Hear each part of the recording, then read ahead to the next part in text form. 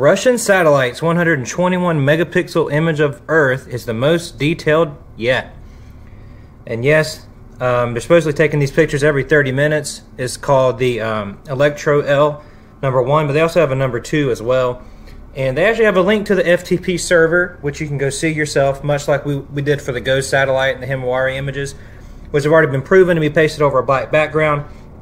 But here is the link. You can go to this link yourself. You can see the Electro L1 and the Electro L2. You can go into those yourself and see these images supposedly taken. But of course we know they're not images. They're pasted over a black background. They're no different than the blue marble. They're all doing the same thing. And you'll get images like this. Like, wow, look at this. It's amazing. You'll get images like that of the clouds. Pretty cool. But if you click this top picture under June, something cool, something amazing shows up. Okay, because I was really surprised that they left this on there, but again, they just don't care. This picture is on there. Does anybody want to care to explain this to me? If you're a fan of these space agencies, please explain why there's just a pitch black background, which is a square shape, and then there's a circular white, Earth in the middle. We all know the answer. It's a model. This is a model. This is not the Earth, but this is what they made the Earth with. And yeah, you increase the brightness on these images. There is no box around it because they're using a transparent background. However, if there are boxes, they are just pasting it in with a previously saved background. However, there is no data. If I take a picture of the sky at night and increase the brightness enough from a camera, I'll actually see noise and bits of data show, but you never see that, and that's because this is a black background. It's not actually space.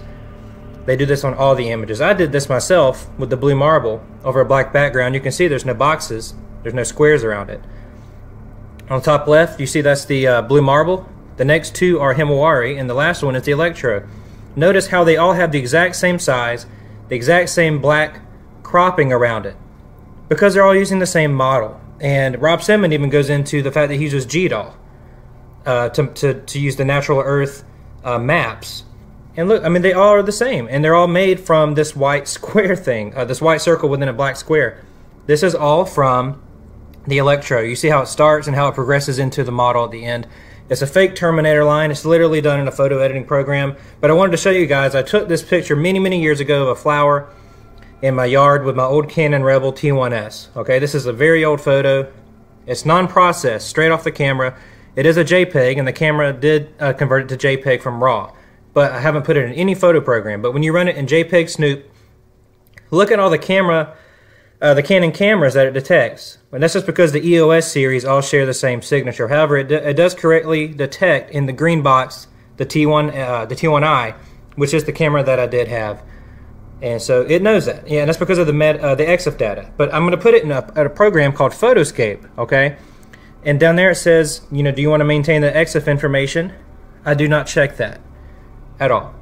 And I modified it and I put some red star things over it so you know it wasn't the original. I saved it through Photoscape, and look what we get. The camera data is gone. There is no Canon Rebel anymore, but it's detecting this Casio computer camera, Pentax, and Sigma. Why is that? Well, that is a signature that comes from saving through Photoscape. I know this for a fact because I've done this in some other tests with some pictures that I've saved through the program. So it overrode it. But this is an image. I'm getting the same results. This is from the Electro, from the supposed picture from space. This image was done in Photoscape. It's an exact match for what we're getting here. It's not detecting real cameras. What it's detecting is a software program. And just so you know how easy it is to actually remove this information, if you just go search compressed JPEG, you go to this link here. I uploaded that original flower picture, and when I put it back in JPEG Snoop, look, nothing at all. It's a new signature. It's never detected it. It has no idea that it was taken with a Canon. It has no idea that it was put online and compressed. Nothing at all. Photoshop would leave its own signature, but even if I saved this picture 1,000 times in Photoshop and then used this compression technique, it wouldn't even know it was put through Photoshop. It's that simple. And so that brings us back to these Mars images that we're getting the result for the Sony CyberShot U, including the descent photos. It looks like a coffee table. What is that? But if you guys remember, it was getting a match for the Sony CyberShot U, and now I'm starting to think this may have not been taken with that camera. Either it was taken with the camera or it's matching a new software program. But as you can see, this picture from Electro is a match for the Sony CyberShot U. Well, so what's going on here? So I'm starting to think, yeah, it's not a camera, but rather there is some sort of software program that these images are going through that is matching a CyberShot U's compression data. And it's not just from the ISER compression that's supposedly coming from the Mars images, because their images are compressed on Mars, because this is also supposed to be taken in space looking at Earth, and they're not the same. So there is some sort of software program that has a signature that I just don't know what it is yet. But they are definitely modifying these pictures, and they're not raw data by any stretch of the imagination.